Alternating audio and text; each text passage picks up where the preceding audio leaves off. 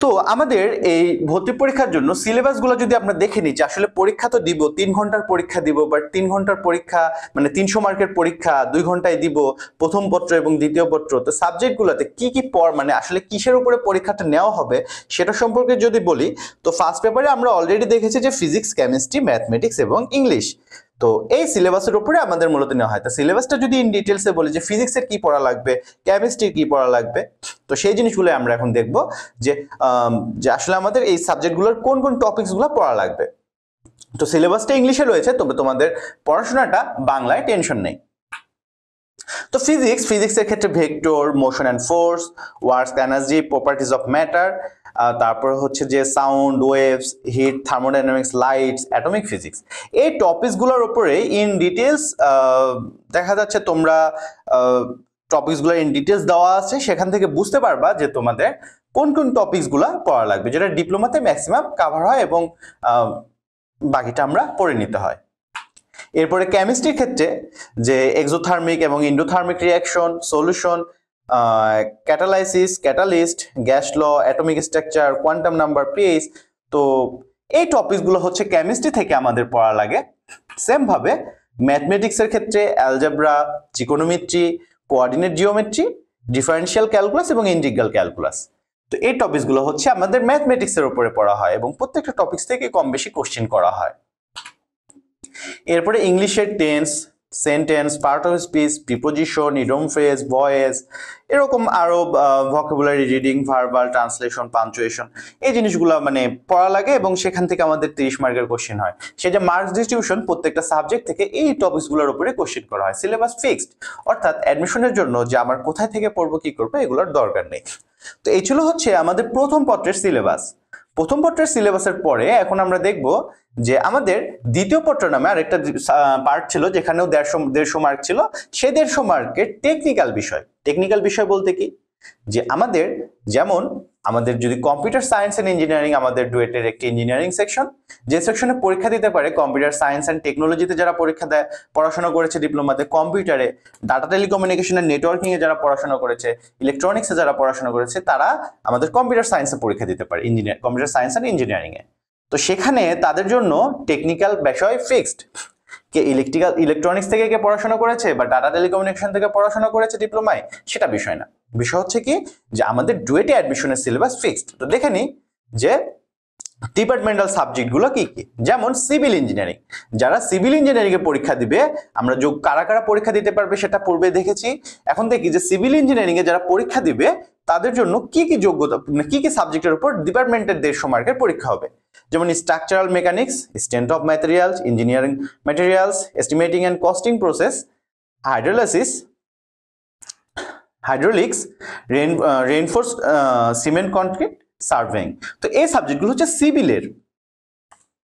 তো এই সিভিলের এই সাবজেক্টগুলোর উপরে সিভিলের যারা পরীক্ষা দেবে তাদের এই সিলেবাসের উপরে 150 মার্কের কোশ্চেন করা হবে। তেমনি ভাবে electrical circuit, electrical machine, digital electronics, electrical device and circuit, power system, telecommunication. তো এগুলো হচ্ছে ইলেকট্রিক্যালের। সেম ভাবে মেকানিক্যালের হচ্ছে engineering mechanics, strength of material, thermodynamics and hit energy, hydraulics, general electricity, ফাউন্ডারি, welding, machine tools and metal cutting process, metallurgy, production management, planning control. তো এই সাবজেক্টগুলো রয়েছে হচ্ছে আমাদের মেকানিক্যালের জন্য। এটা সেম এবং কম বেশি প্রত্যেকটা টপিকস থেকে কোশ্চেন করা হয়, যেগুলো ডিপ্লোমাতে আমরা ম্যাক্সিমাম পড়ে আসি। কম্পিউটার সায়েন্সের জন্য computer fundamental, basic programming, object oriented programming, C plus plus, Python, discrete mathematics, data structure, database management in details দেওয়া আছে, তোমরা পজ করে দেখে নিবা। কিংবা তোমাদের এই প্রত্যেকটা জিনিস আমাদের ডুয়েটের ওয়েবসাইটে দেওয়া আছে, সেই ডুয়েটের ওয়েবসাইট থেকেও তোমরা দেখে নিতে পারো আর কি। তো ডুয়েটের অ্যাডমিশনের যে ওয়েবসাইটটা আছে সেখানেও আছে, ডুয়েটের মেন ওয়েবসাইট যেটা সেটাতেও আছে। তো গুগলে সার্চ দিলেই চলে আসবে। এরপরে রয়েছে software development, operating system, processor and microcomputer, data communication, computer networking, computer graphics, digital electronics. Computer সায়েন্সে পরীক্ষা দেওয়ার জন্য এই টপিকসগুলোর উপর আমাদের ফোকাস দিতে হবে। টেক্সটাইলের জন্য সেম ভাবে textile engineering, textile fabrics, yarn manufacturing technology, process stage of yarn manufacturing, short staple, এরপরে হচ্ছে jute technology, fabric manufacturing technology, wait processing technology, garments manufacturing technology.